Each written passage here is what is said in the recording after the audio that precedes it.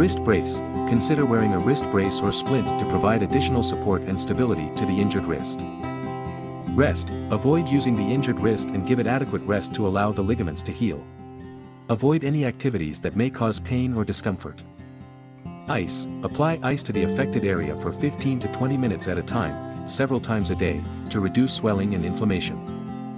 Compression. Wrap the wrist with a compression bandage to provide support and reduce swelling.